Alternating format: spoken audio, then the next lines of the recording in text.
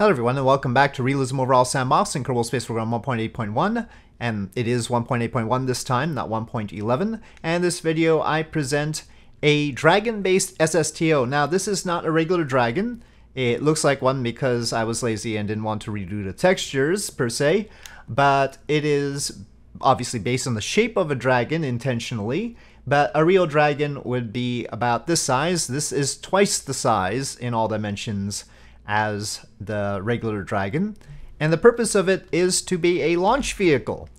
And it turns out that if you size dragon by a factor of 2 and give the Super Dracos the qualities of a single Raptor engine, you get a reasonable result. Now, you can't have the full dragon's mass. It's basically a fuel tank right now. There's no cabin, there's no windows, there's no hatch. It's not like that.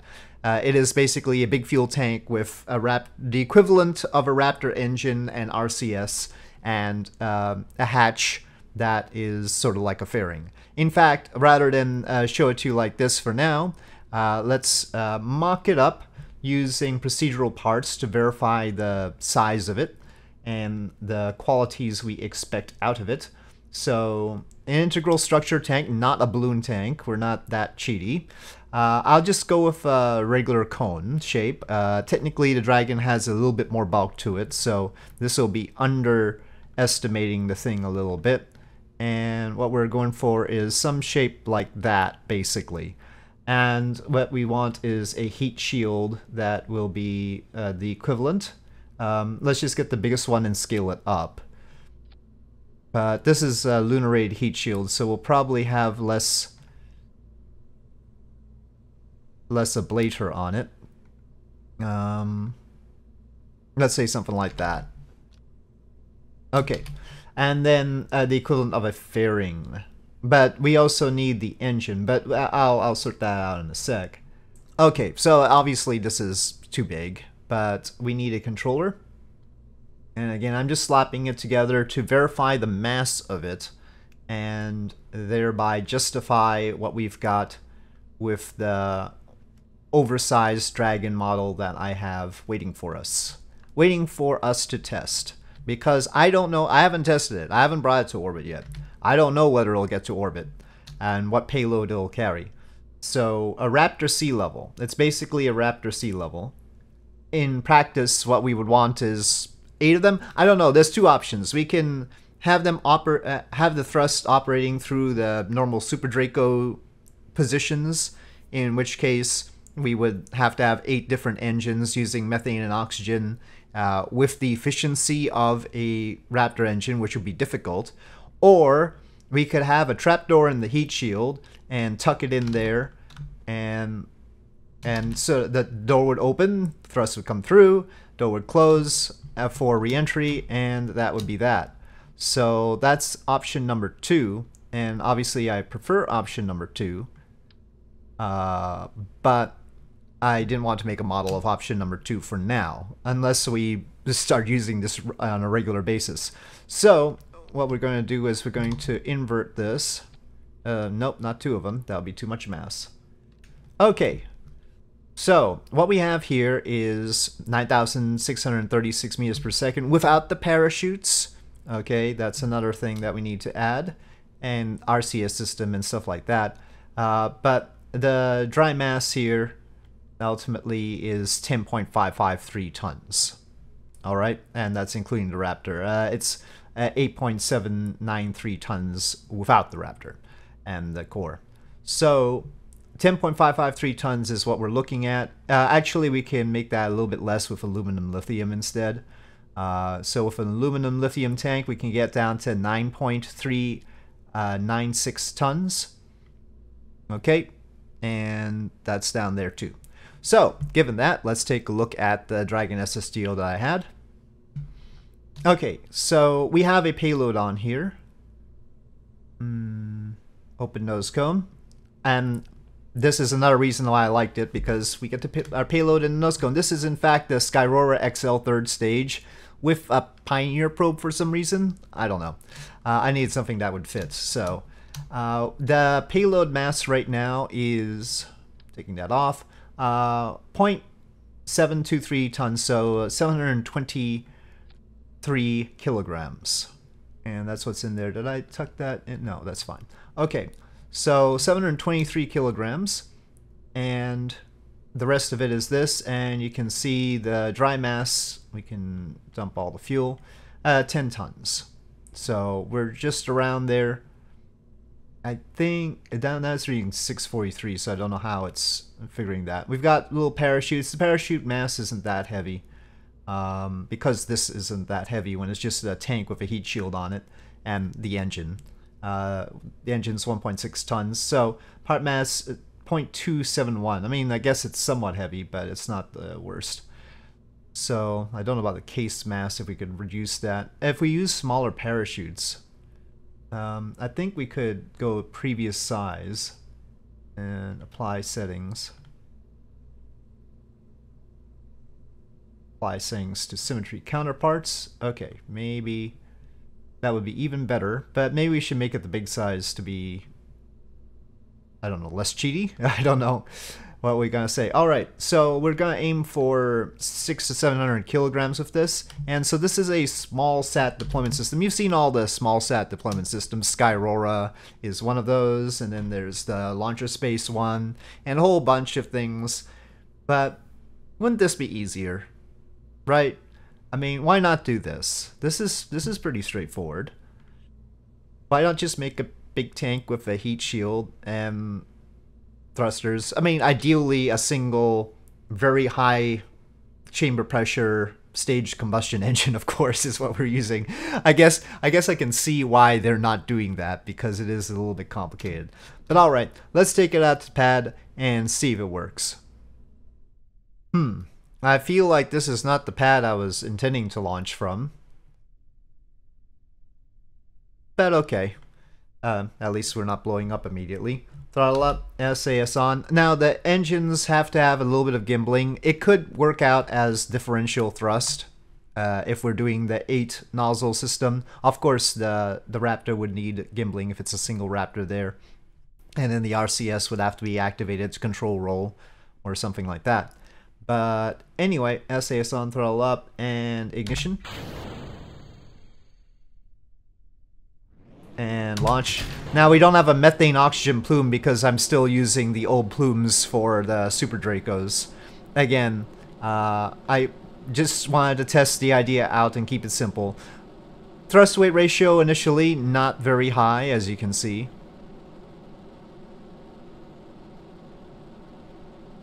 We are deviating. We're deviating. No. No. Why? You can gimbal. You can gimbal. Come on. Okay. RCS. The aerodynamics of this might not be great.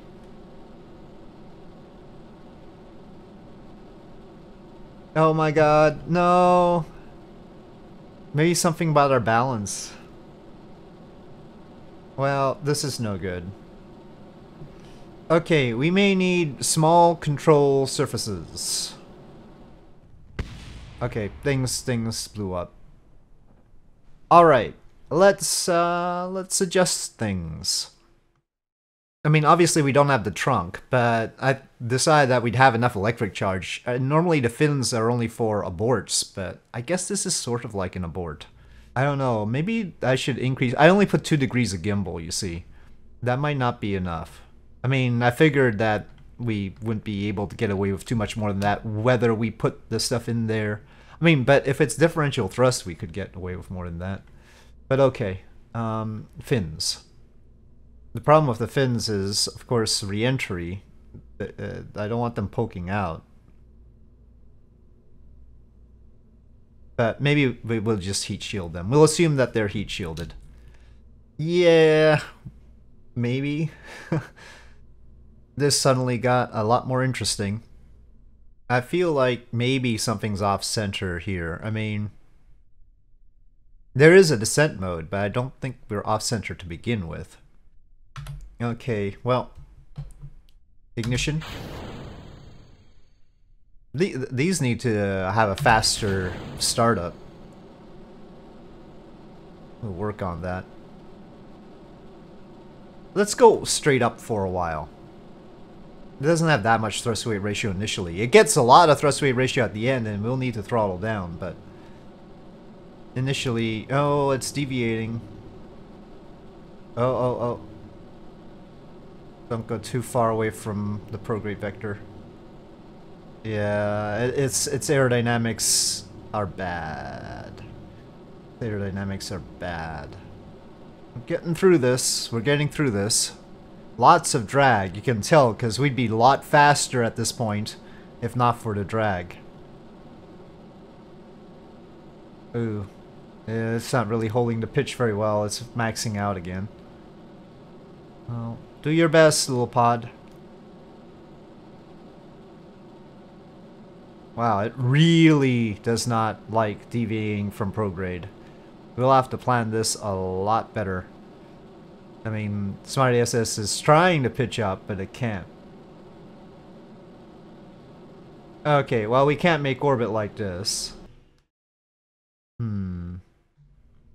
Yeah, wasn't thrilled by... Oh, it's an all-moving spaceplane wing. Let me increase the control deflection limit. Having the trunk would be a prohibitive mass, so we're not carrying the trunk for sure. But this is getting a bit awkward. I certainly don't want to carry less payload. We better be able to do this, darn it.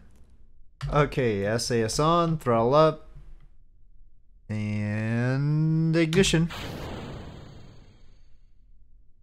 Once again, forgive me for the plume.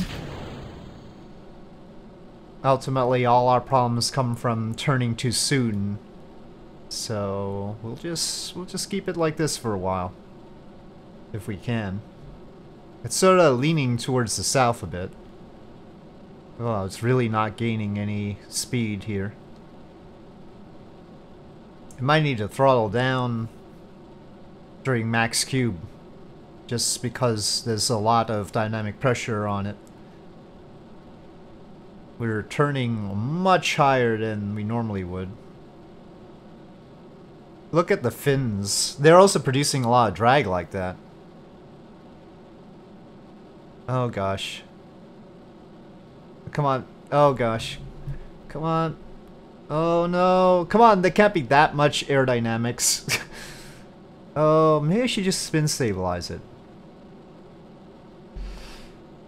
Oh no. Oh no. Oh no. RCS? Oh god. You know what? Just coast to apoapsis. Well, we don't have enough to make orbit. This is gonna be one of those valiant practical efforts. You know, sometimes things look good on paper when you do the math. And then you bump up against reality, in this case of aerodynamics, and it gets a lot harder. Alright, well, we'll get as close as we can. This should be, yeah, it's neutral. So there's nothing about the pod intrinsically. Maybe there's a little bit of a pitch issue. It's getting higher too. Maybe there's some imbalance.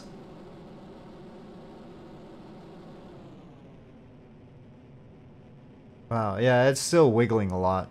We're in space, it's not aerodynamics. This must be some mass issue. It could be very subtle. But I'll have to figure that out. In principle, this could work, but... oh gosh. I mean, conceptually, it's sort of like the DCX, you know, Delta Clipper. You know, I mean, it's basically the same idea. It's not a new idea, but in the age of everybody wanting to develop little CubeSat launchers, it's interesting that nobody's trying it, is the thing. And maybe I should just make a DCX instead of this. We'll see. But It just happened to be the case that if you scaled up Dragon by a factor of 2, you could use a Raptor to do this. It filled the volume and everything. So I thought that was interesting, but I have encountered some flaws. Okay, well, with this not really successful SSTO returning to the surface with its payload at 8.8 meters per second, I'll say thank you for watching. I hope you enjoyed this video. If you did, please do press like. If you have any comments or suggestions, please leave them in the comment section below, and I'll see you next time.